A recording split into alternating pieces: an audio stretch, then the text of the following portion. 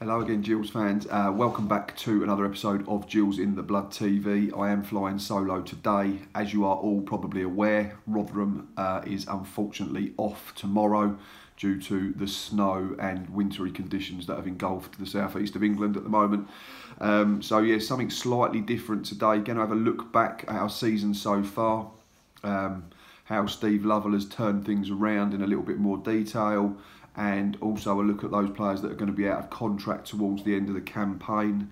I don't want to talk about the start of the campaign too much, to be quite honest. We know that AD Pennock was in charge in the summer, and after what was a rather promising pre-season, once the competitive games got started, it was horrible. Let's be quite honest. It was painful to watch. We didn't score in our first 4 competitive fixtures of the season.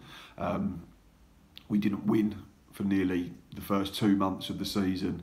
Yeah, and statistically it was pretty tragic before Adrian Pennock was put out of his misery at the end of September.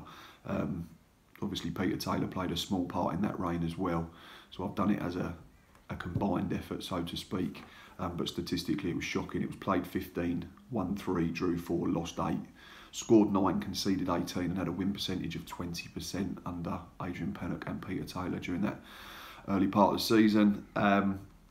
Scored 0.6 goals per game, and we were conceding 1.2 goals per game. It was just awful. Scunthorpe game sticks in my mind when Peter Taylor took over and we didn't play a centre forward, no striker on the pitch. One of the most painful 0-0s I've ever watched. Peter Taylor will probably say, and rightly so, that he'd come in and steadied the ship. But we then lost to Blackburn and lost to Portsmouth. Yeah, and it was just a bit of a disaster by all accounts. It wasn't fun at all. Nobody was looking forward to going to football. But then, thankfully, Peter Taylor left for one reason or another, and this man arrived on his white Charger.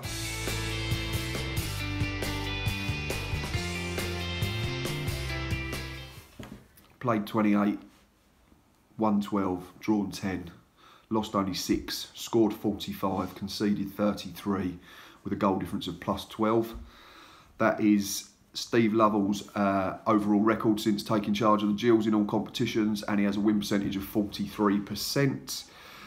If you're going to look at it just on League One, he has won 10 times in 23 games, still 43%. And if we compare that to the previous 2 regimes, Justin Edinburgh had a win percentage of 37% in his time at the football club, and Adrian Pennock had a win percentage of 17%. Yet that is 17-1-7. I feel like you have to do that thing on the video printer when a team scores more than 6 or 7 goals. Yeah, it was that bad, Gills fans, we know that. Defensively, we're slightly better than we were, conceding 1.17 per game compared to 1.2 under AD and Peter Taylor. So it shows that defensively wasn't massively the issue even under AD and Peter. It was just the fact that they couldn't get us to score football goals and put things in football nets. But the massive turnaround is offensively. Well, obviously we've scored 45 goals in 28 games, which is excellent to see. We're consistently in games now. But just back to the defensive side of things, Steve Lovell's kept 5 clean sheets in charge of us in 28 fixtures. So that's 18% of his games have ended up with a shutout, which is 1 in 5, just under, which isn't too bad. So if you're looking at 46 league games in a season in the league, say 45, 1 every 5 is 9 clean sheets. It's not too bad a return at League One level. That's compared to 3 in 54 games last season under Justin Edinburgh, and then Adrian Pennock, which worked out to 6%. So tick, another statistic that obviously shows improvement, as I've already touched on, consistently more in games all the time. We've lost 6 times under Steve, and we've only lost by more than 1 goal on 2 occasions. That was at the league leaders a few weeks ago, Wigan Athletic, who will beat plenty of better sides than us by plenty more goals, I'm sure, and they already have done. And the other one was an FA Cup replay up at Carlisle before Christmas when we lost 3-1. Obviously, we were chasing the game at 2-1 down to try and earn ourselves some extra time and potentially penalties. So, understandable in a cup fixture, as disappointing as it was. We lost 6 times under Adrian Pennock. And yeah, there was only one more occasion where we lost more than 2 goals, because we lost 2-0 at Reading in the Carabao Cup early on in the campaign, and we lost 3-0 at Oxford and Rochdale.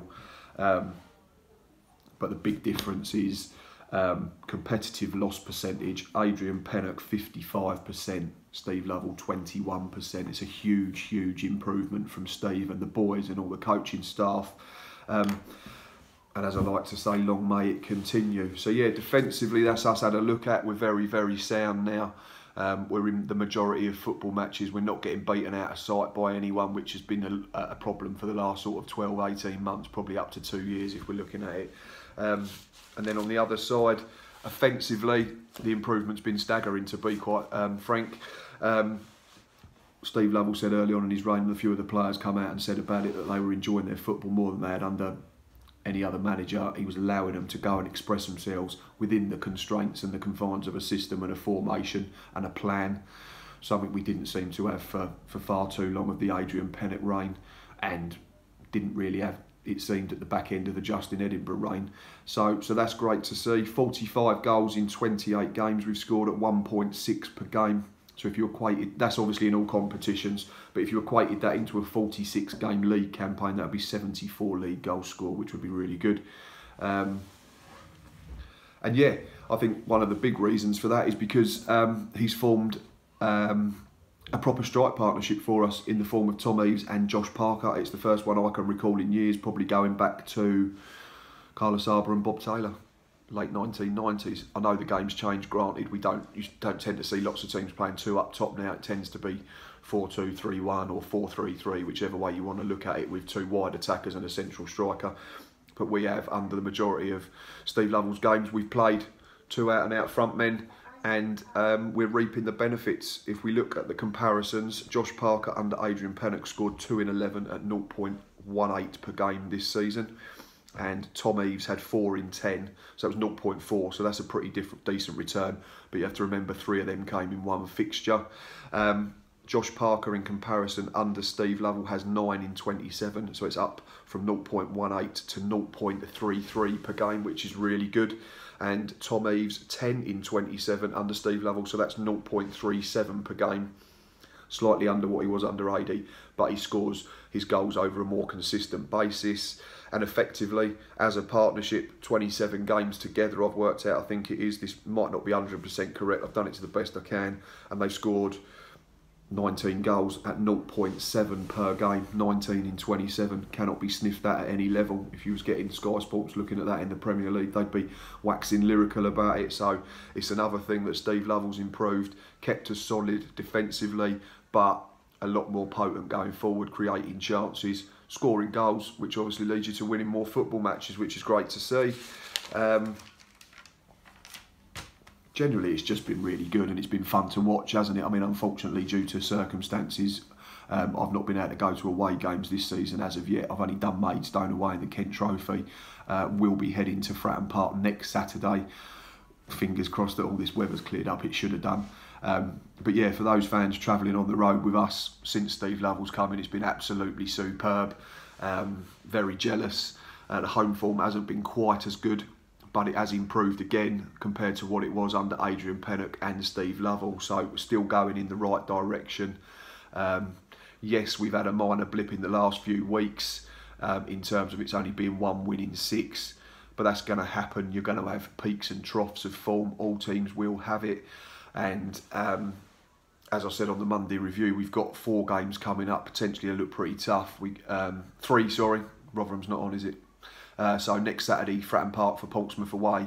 Then we host Blackburn, right up there challenging. And then we go to Bradford, who are still a good side despite their recent troubles, before hosting MK Dons, I think, last game of the month. So if we can get to that 50-point mark, I think, before the end of March, then that's excellent. Then we've got a free month in terms of April and see how far it takes us. But we've been really good under Steve Lovell. He generally hasn't got anything wrong. He's come out and admitted that the first 45 minutes last Saturday at Bury weren't good enough. But it happens. As he said, he lives and dies by the sword. He makes the decisions. Sometimes they work, sometimes they don't. That's football.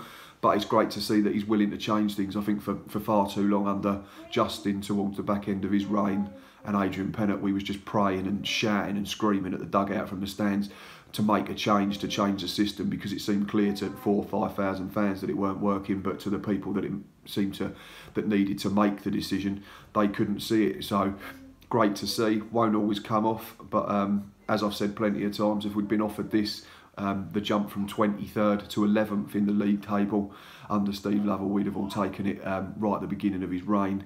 Right, something a little bit different now. Going to have a look at a few varying games this season, and the first one coming up on your screen right now is our best home display, in my opinion.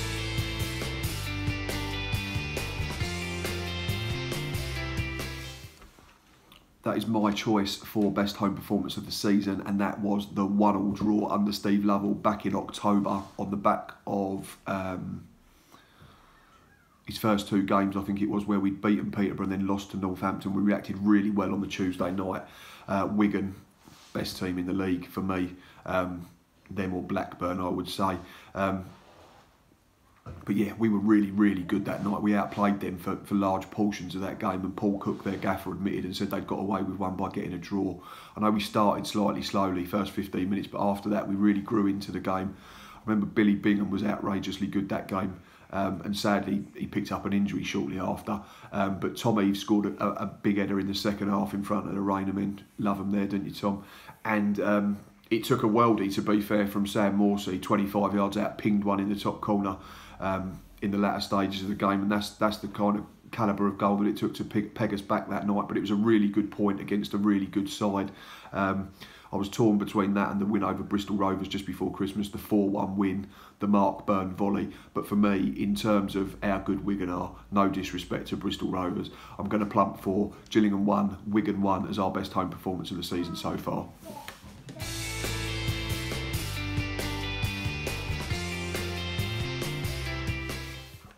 In terms of a best away display, you've just seen it come up on the screen. I have plumped for our 3-1 win in October up at Rotherham United. Scored early on in that game, went 2-0 up, and then finished them off late on. Josh Parker double and a Tom Eves diving header. We were really, really good that day. All the reports suggested we outplayed them for pretty much the whole game. We started bright, we pressed. We were solid enough defensively, scored 3 really good goals, and to put it into context, they'd won 6 on the bounce at home prior to us arriving, so they were in absolutely superb form on their own patch, and we turned them over, and we turned them over pretty comfortably. And I think that was another result early on in the reign where we thought, hang about, Steve Lovell could potentially do a decent job on a longer term basis for us. Honourable mention goes to Charlton away, New Year's Day. Went up there and won for the first time in our history 2-1. Another game where we started really well, went 2-0 in front and then dug in second half. But for me, in terms of the comparative forms of the two sides, I'm going to plump for Rotherham 3-1 away win back in October as our best away performance so far. And coming up now, I'm doing best individual display by a Gillingham player, and it is this man coming up on your screen.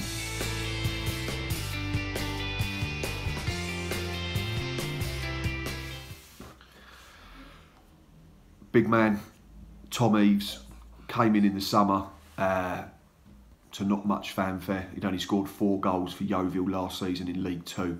So plenty of fans, rightfully so, were questioning whether he could jump up and make the step up to League 1. We've since spoken to him on the channel, and he was very bullish about how good he thinks he can be, and that he set himself a target, if you remember, Gills fans, of 20 back in the summer. And again, plenty of raised eyebrows by Gillingham football fans. He's got 14 so far. But for me, best individual display, especially considering in the first half he was pretty far from his best, to be quite honest, and I'm sure Tom's big enough and ugly enough to admit that himself. But second half, shooting towards the Rainham end against Southend back in August. Not only did he score our first goal of the season, he went on and got a hat-trick, and he was pretty much unplayable from the time he scored his first goal. Absolutely superb frontman performance. Held it up, bullied centre-halves, ran the channels, scored 3 goals. What more can you want? Centre forwards are judged on goals. He got 3 of them, earned us a point and got us up and running for the season, or at least we hoped at the time. But so, for me, I am plumping for Tom Eves, and I'm going to do an honourable mention for another Tom, and that is Thomas Holy in the home win slightly a little while after that draw. where he made save after save after save and kept a clean sheet in a 1-0 win at home to Charlton. He had to contend with flares being chucked at him and all sorts of nonsense. But for me, unfortunately, attackers get all the praise, so sorry Thomas, but I am sticking with Thomas Eaves for his hat-trick against Southend as our best individual performance of the season so far. Now for the not-so-good side of things, coming up on your screen now, Gills fans, is worst home performance to date.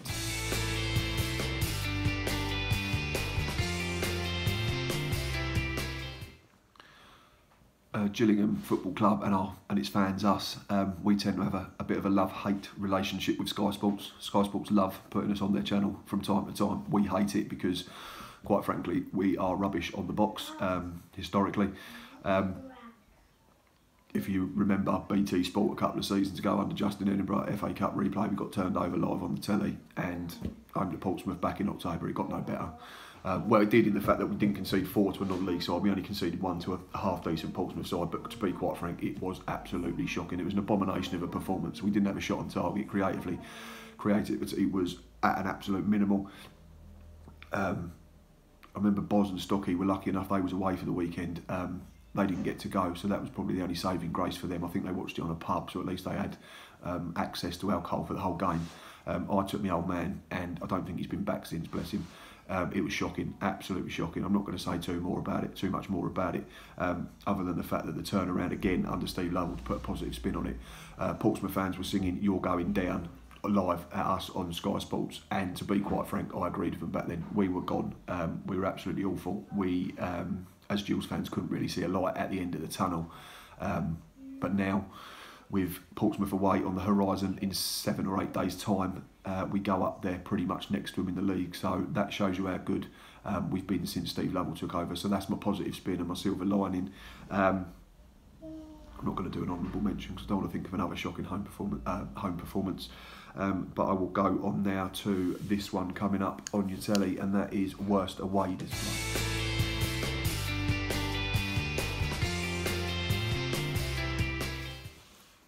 Those of you that have been subscribing to the channel for the duration of this season or longer will remember that after this game I went into full rant mode back in September and demanded that Adrian Pennant leave the football club immediately. I was sick to the back teeth of watching us. I was sick to the back teeth of doing Monday reviews and having to talk about horrible performances, us just rolling over and having our belly tickled like a lazy puppy, us just rolling over and dying, giving up in games, surrendering, and Oxford was the one that broke the camel's back for me.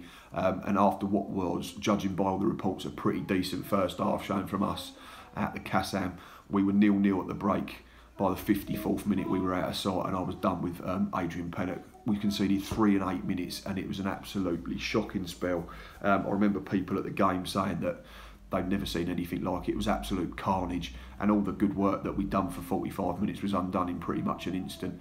And I think it was then that I realised that Adrian Pennant could not continue at our football club unless we wanted to be a League Two football side. Thankfully, it didn't last too much longer. I think it was another 3-0 reverse a couple of weeks after that at Rochdale when he finally bit the bullet. But yeah, in terms of away displays, that was absolutely awful. If you want to check out my rant, it is quite amusing now looking back at it, but at the time it wasn't funny, and it did go quite viral in terms of how many views we get as a channel. But thankfully there's not been too many of them recently and it's been a lot more positive. But yeah, that's my worst away display of the season. Oxford United 3, Gillingham 0. But now to individual players. Again, I'm going with this man on the screen as best summer signing. He's already been mentioned. You can probably tell who it's going to be.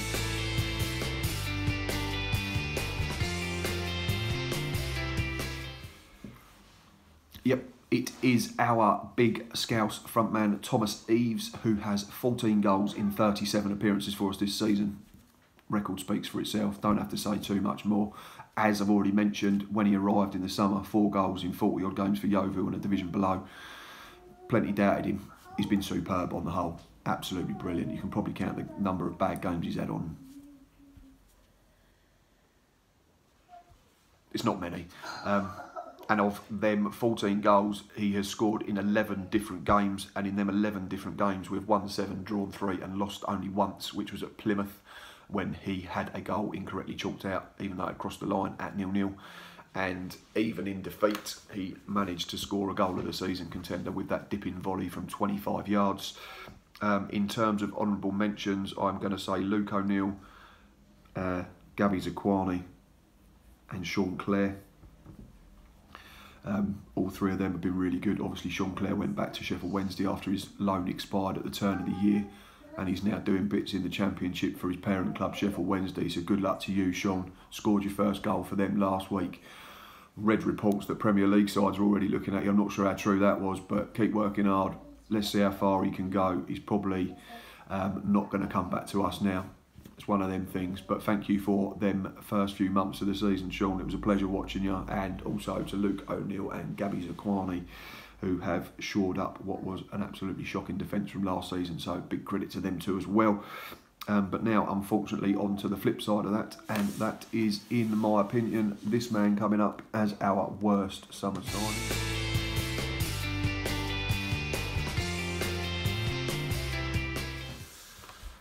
No, it sounds harsh, but looking at the fanfare that he arrived to, Alex Lacey, pictured, he's only played 13 times, unfortunately. I'm not saying he's a bad player. When I've seen him, he's been decent enough, but we've just not seen enough of him. He's been injured most of the season. He picked up a knock in pre-season, started late, had to play catch-up, and then each time he's come back, he's picked up more niggles. He's been out for the last few weeks, and he's still a couple of weeks away, apparently. So let's hope we can get him fit for the last month of the season. But just looking at the statistics, I'm not just chucking a name out for the sake of it. He's only played 13 times. Granted, most of them were under the Adrian Pennock and Peter Taylor regime when we were horrible as a whole. But we've only won 3 times with him in the side. The last one being Bristol Rovers away at home. Sorry, Bristol Rovers at home and Fleetwood at home. That was when he got injured for the most recent occasion, was Fleetwood, when he come on and done something to his ankle, which is a recurrence of the problem he had earlier on in the campaign. So yeah, by no means a bad player, Gills fans. Don't jump on me and start abusing me for that. It's just, unfortunately, that with the level of pedigree that he seemed to come with, it's just been very disappointing that we've not seen enough of him. And compared to what other people have done, he's probably the one that's had the least effect on the positives that we have done this season, along with maybe one more, which is Liam Nash, but it's a slightly different situation because he's only a kid and he come from a very lowly non-league. So yeah, Alex Lacey gets my vote for worst summer signing, unfortunately. Sorry, Alex. I'm sure that once you get fully fit, you will prove to be an excellent acquisition, and will compete with the other 3 very good centre-halves that we have at the football club. Right, that is everything now in terms of the season so far, but we do have a lot of players out of contract, so I am now going to have a look at all of them.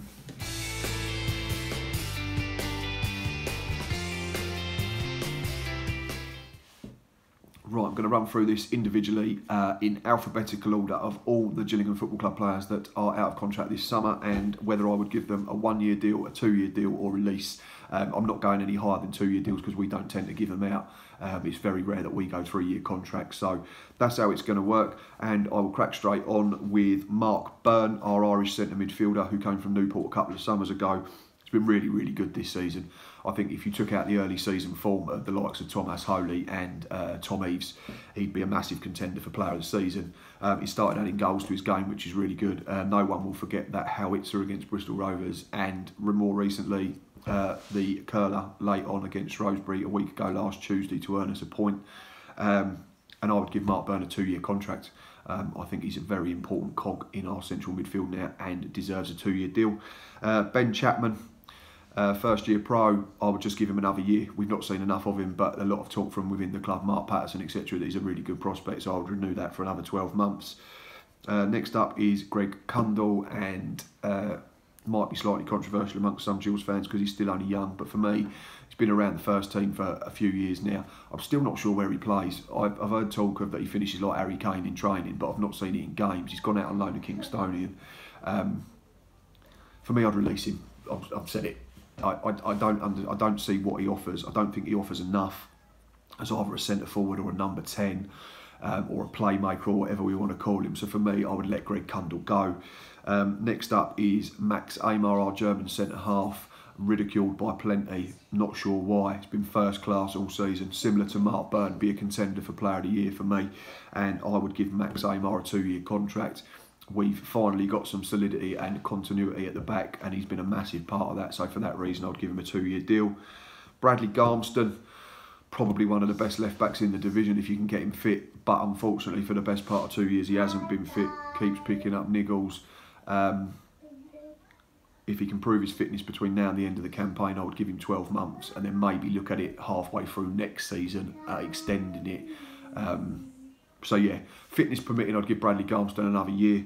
But unfortunately, if he breaks down again and starts suffering more injury problems between now and the end of April, then it might be a case that we have to cut our losses. Next up is Thomas Hadler, highly rated young goalkeeper, has now been promoted to number 2 after the recent departures of Stuart Nelson and Steve Arnold. 2-year deal for me. He's a little bit further along than the likes of Ben Chapman and other ones that were mentioned, Aaron Simpson, that type, but we'll get to them in a minute. So for me, I'd give him a 2-year deal, say, right, you're number 2 now, go and compete with Thomas Holy to be number 1. Let's give him a chance. People say he's got no experience. Well, you need to play to get experience, so let's give him a chance. And for me, if we're not getting in the playoffs and we're not going to get relegated last few games of the season, I'd be inclined to play Thomas Hadler in the last 2 or 3 League One games to give him some proper big match experience, and then it sets him up nicely for the summer and next season. Next up is Elliot List. Another one I'm not sure about. Steve Lovell seems to rate him. I think when he's really good, he's really good. But when he's not so much, he's pretty average. I think he just needs to believe in his own ability a bit more. He's got place to burn. When he's very good, he gets to the byline and puts in dangerous deliveries, but he doesn't do it enough. But I'd still be inclined to give him another year. Maybe I'm making that decision based on the fact that I know Steve Lovell rates him, but I'd give Elliot List another 12 months. But again, I said this back in the summer, it's a big season coming up for Elliot List. He needs to start breaking through on a more regular basis. Next up is Lee Martin, the skipper. For me, 2-year deal. He's come back brilliantly from that horrific injury that he picked up shortly after joining. He's proved himself as a captain, despite plenty saying he shouldn't even be in the side. I'll be honest, beginning of the campaign I wasn't sure what he was offering, but under Steve Lovell, like plenty of others, he's flourished. He's started to pitch in with a few goals. Had a bit of a niggle recently, which is a shame because he'd been pretty decent before then. But for me, I'd give Lee Martin a 2-year contract, keep him as captain, and just, you know, it gives everyone, you know, belief in what we're doing, that we're trying to keep our best players, that type of thing, and keeping the captain consistent. That's what we need. So that's my reasons behind a 2-year deal. Nolan Bow, another one, looks to be an out-and-out scorer, but at a lower level, youth football for us. I'd give him another 12 months and see how he progresses again. Aaron Morris. As much as it breaks my heart to say it, because I spoke to Aaron back in May, he's a really lovely lad. He's a very good footballer as well on top of that, but unfortunately he's had 2 massive knee injuries. We've not seen him all season. We didn't see him all last season.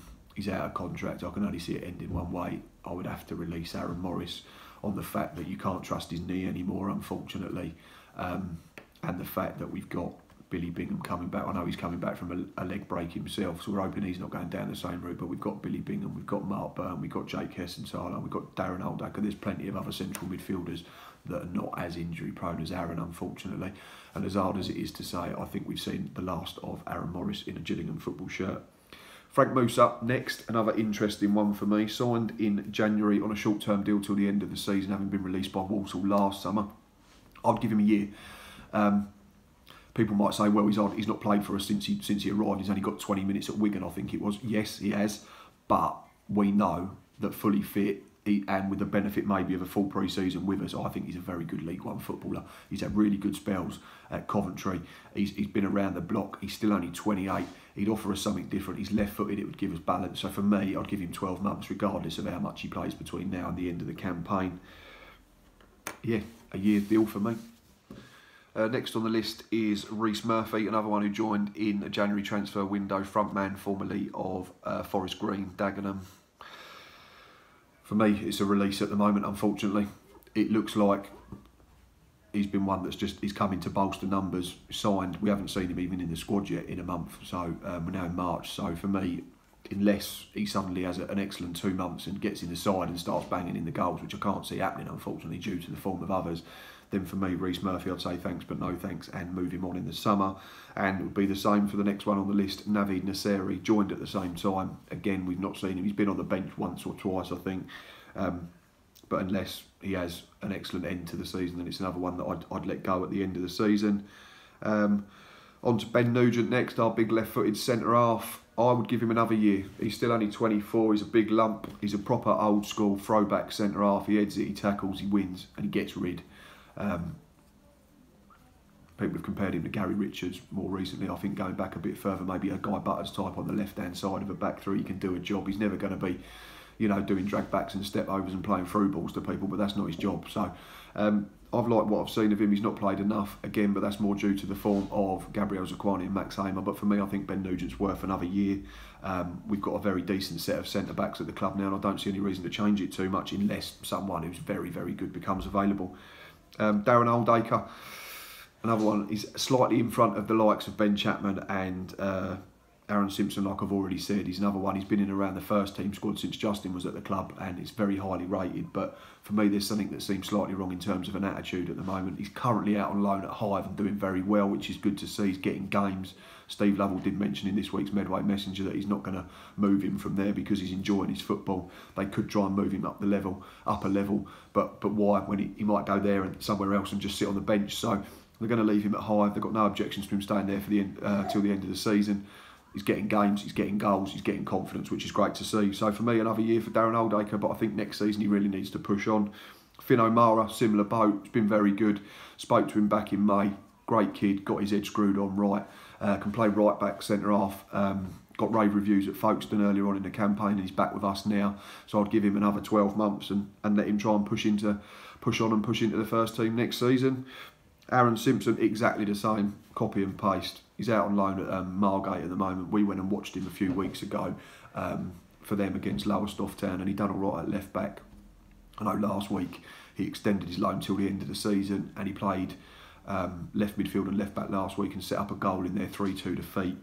So yeah, leave him there. He's going to get more minutes, which is great. Give him another 12 months, assess in the summer, and let's see if he can push on and compete next season.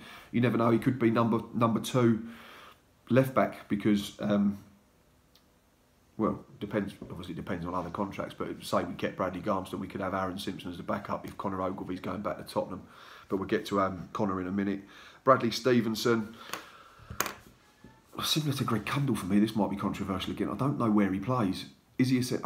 Some people who watch the youth team more often probably know more than me. But I've seen him in friendlies and I've seen him in Checker Trade games and Kent Trophy games. I'm not sure where he plays. Is he a winger? Is he a centre midfielder? I don't know. We've got plenty in them positions. We've got the likes of, if he's a winger, we've got the likes of Elliot List and Scott Wagstaff, and Josh Parker can play from the side. Lee Martin can play from the side.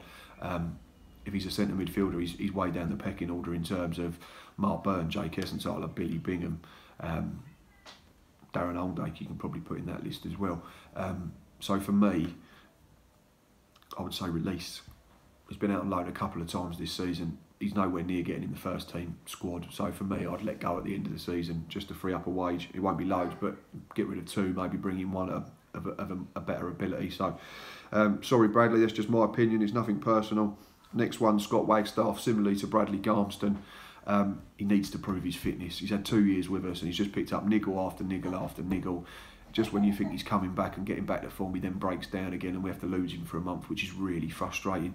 The biggest one was this season, just before Christmas. Really, really good, was really starting to get a good run of games and then done a hamstring again and we lost him for a period of time. So again, it would be in a similar situation to Bradley Garmston. If he proves his fitness between now and the end of the season, give him a year and then maybe reassess at Christmas and extend it. And the final one in terms of players on permanent contracts is Gabriel Zakuani. We signed him on a 12-month deal last summer. He's been really, really good. Proper defender again in the sort of Ben Nugent mould in that he heads it, tackles, wins it.